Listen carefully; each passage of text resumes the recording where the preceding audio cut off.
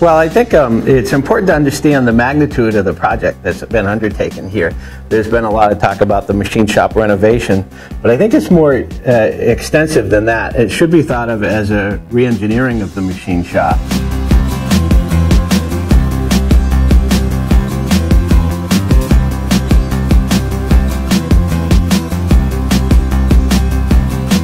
We arranged our floor plan so that it's more coherent. We pulled together all of the machine shop resources so that they're in adjacent spaces.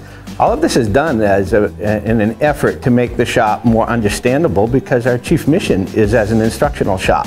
Students really are excited about designing products at human scale. They want to make things that are the size of bicycles or kayaks or surfboards or skateboards. So it's important to have a workshop that has an envelope capacity large enough for that. It's a studio resource that really plays to one of Dartmouth's strengths. We're unusual as engineering schools go in that we have in close proximity a fine arts community, and some of the engineering courses that we have as much as 40% non-engineers in our enrollment. Between the design studio and the workshop over here, they're a real point of intersection for folks with diverse backgrounds like that. The engineers have things to learn from the arts community, and the arts community has things to teach our engineers. So it's great to get them together in the same resource.